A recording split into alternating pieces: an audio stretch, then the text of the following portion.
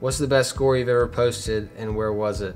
I posted 62 at Idlehour Country Club in Macon, Georgia, where I grew up, and I've posted 62 at the Country Club of Charleston. Both were great rounds. I think I've shot 62 multiple times at the Country Club and still haven't gotten past that number yet, but usually those rounds kind of sneak up on you where you're not really paying attention and all of a sudden you look up and you're 7, 8 under par. So hopefully I can learn to get it to 10, 11, 12 and be a little bit more comfortable in the future. What is one piece of advice you give to every amateur?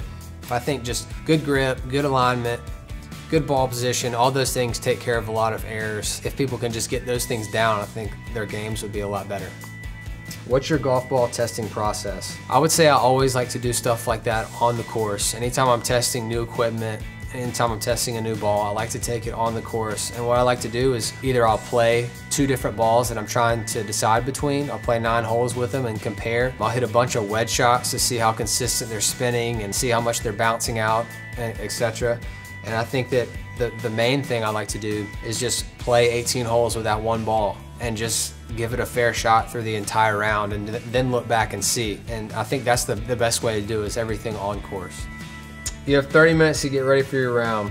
What's your routine? I love to go to the gym, go to the trailer, get on the bike, walk on the treadmill, do something just to get loosened up and get my heart beating a little bit, maybe foam roll a little bit. And I like to go and just hit a couple putts, couple long putts, couple short putts, go to the range and kind of work my way through the bag and go tee it up. I don't like to spend too much time in my practice and warm-up routine.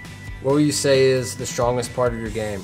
I would say putting is the strongest part of my game. I feel like when I have a lot of pressure on me, when there's been pressure situations, I feel like I've always been able to make putts, especially on Sunday, you know, when the tournament's on the line or you gotta hang in there and make some good 5, 10-foot putts for par to keep your round going. I feel like that's the strongest part of my game, is just that ability to make putts, and I feel like that's kind of always been my strongest point.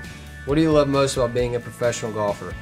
I think I love the challenge. You know, I think no matter what you do, how good you get at this game, there's always something you can get better at. There's always something you can work on.